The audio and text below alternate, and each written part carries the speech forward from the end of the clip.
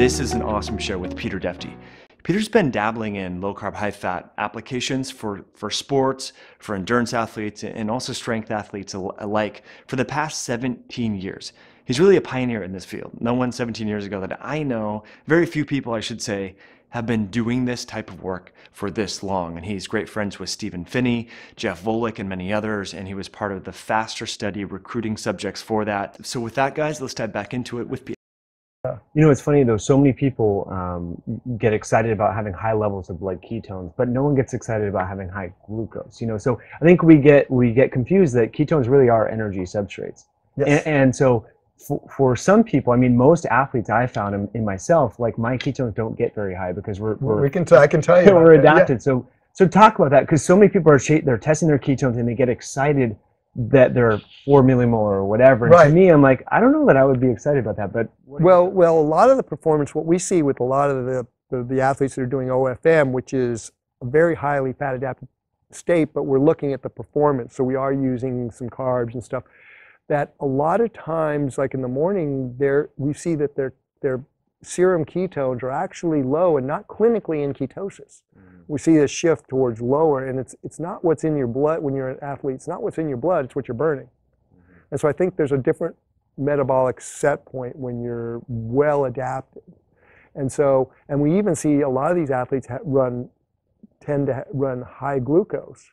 Now, there's a spectrum. So some people, depending on if you're a hyper responder or what, you know, some people will pull higher blood ketones and lower glucose, but we see a trend to what people are doing more higher intensity, more competitive racing stuff towards lower fasting ketone levels and fairly high glucose. And the interesting thing is post-exercise is where it's really interesting, because that's where you can kind of track what your body's doing by proxy.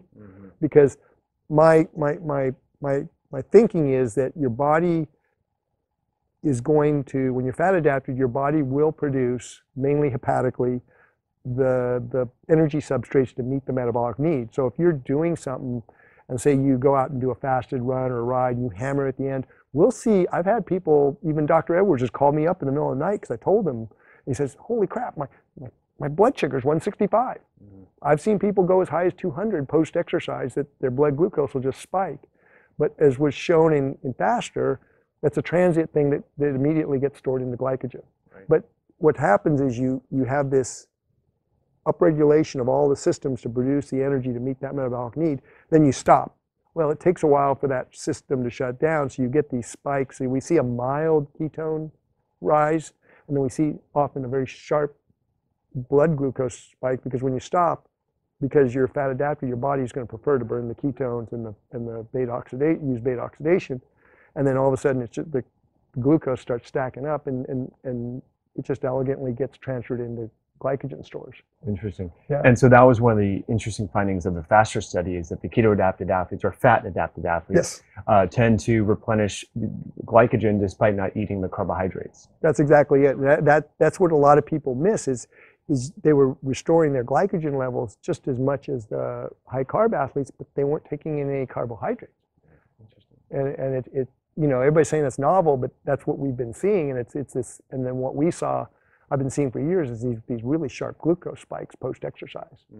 So if people aren't aware of this information, they may get a little scared and think, oh my gosh, I'm pre-diabetic or something else is going on. But this is a very normal, especially I think the operative word there is if they finish off, or if the workout includes some glycolytic demand. Threshold, higher intensity, where you're pushing your glycolytic or you're pushing over into glycolytic spectrum, you know, it's going to signal to the liver, hey, we need some glucose. And because you're fat adapted, you can make plenty of glucose from fat.